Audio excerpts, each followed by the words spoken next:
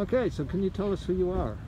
Angie Cathcart. I'm the Vice President for the Asheville City Association of Educators. And you're a teacher? I am. What do you teach? I'm the digital lead teacher at Asheville Middle School. And what's your primary purpose today for this caravan? Our purpose is, first, build solidarity and to also bring attention to the HEROES Act. That is hopefully it will be passed, and it will provide funding for states and in particular a funding stream for schools and districts. Well, you know, the negotiations between the Democrats and Republicans just fell apart yesterday. Yes. Do you have any hope that that might be resolved soon? I do have hope.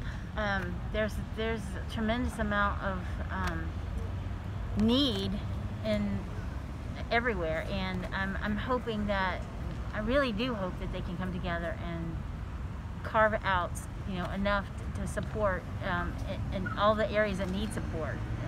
Do you feel a sense of urgency for that stimulus money to be provided? Yeah, I do. And do you think schools are ready for opening on August 17th?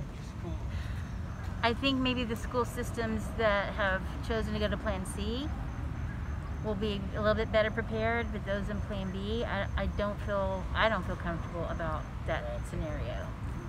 Why not?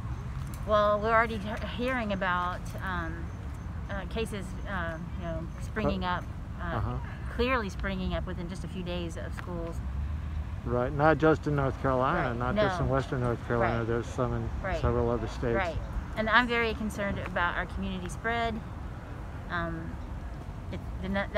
That percentage is not low enough for my comfort level and for a majority of people that I know. I know that California and New York are using a 5% positivity rate as their benchmark or their metric. And so when it's below that, then you know, we reconsider. But I'm concerned about the community spread. Very good. I appreciate your time. Thank you very much.